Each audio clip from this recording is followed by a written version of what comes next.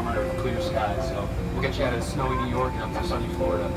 Now, normally I do this announcement from the comfort of the flight deck in the left seat there, but today I have two very, very special passengers on board. That's my own mom and dad. And I just want to tell them from all you guys that Mom, Dad, thank you for everything that you've given me throughout the years, and what you sacrificed to be able to let me accomplish my goals and do what I do like to do every day and fly airplanes. So again, I love you and thank you so much.